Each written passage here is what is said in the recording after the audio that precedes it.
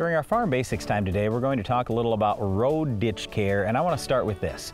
If you're not from the country, then you may not realize that most farmers own their ground, not just the ground they're farming, they own the ditch and they own half of the road in a lot of townships.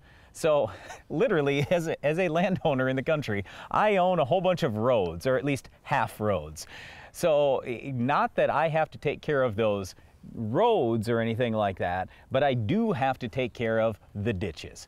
When you look at that ditch, you're out in the country, right? Who takes care of that? You see the fields looking pretty, but not always the ditches. And I think this is one of those things for farmers that are listening today. If you're in that boat and you say, well, I don't really care about the ditch, I don't make money out in the ditch.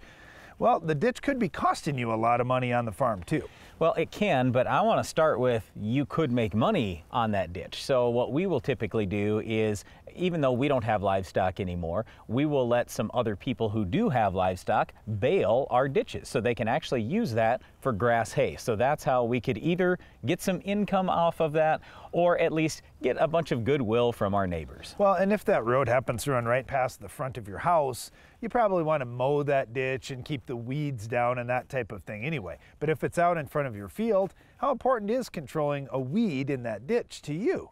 Well, for me, I look at our fields that are right by that ditch and think, well, if there's weeds in the ditch, they're going to go to seed, and that seed's going to come out into my field. Or if they're perennial weeds, they're going to run rhizomes underneath the ground that are going to pop up in my field. And all of a sudden, that little problem in a 20-foot wide ditch could be a big problem in my big field. Right, so there's tremendous incentive for farmers to kill weeds in ditches.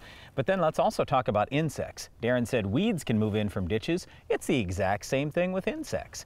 So when I think about grasshoppers, I think about even army worms or sometimes cutworms, stalk borers. A lot of times eggs are laid out in those ditches in the grassy areas because for the most part they're undisturbed, and it makes a nice home to lay those eggs. So if you can just simply spray the ditches with insecticide, if you find harmful insects out there, then you can prevent having to spray the entire field.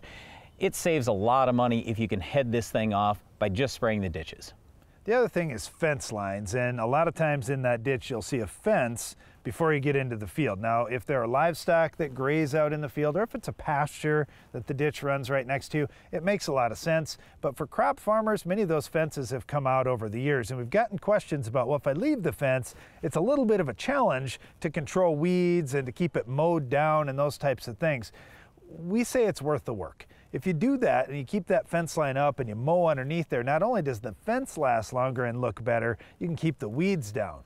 We see too often where farmers say, you know, I'm just going to kill everything underneath the fence line so I don't have to mow underneath it. And you do run some risk there. If you've got bare ground, eventually weeds are going to start breaking through on that bare ground, and it could become a mess for you. If you can, mow up close to the fence and just mow underneath the fence if at all possible. So once again, in rural America, most landowners in townships actually own all the way to the middle of the road. And while they don't have to maintain the road, they do have to maintain the ditches. This is tremendously important for farmers in terms of weed control and insect control and affecting those fields. So that's why we encourage farmers, take care of the ditches, please. Well, one of those weeds that we may see in a ditch is our weed of the week. We'll show you how to stop it later in the show.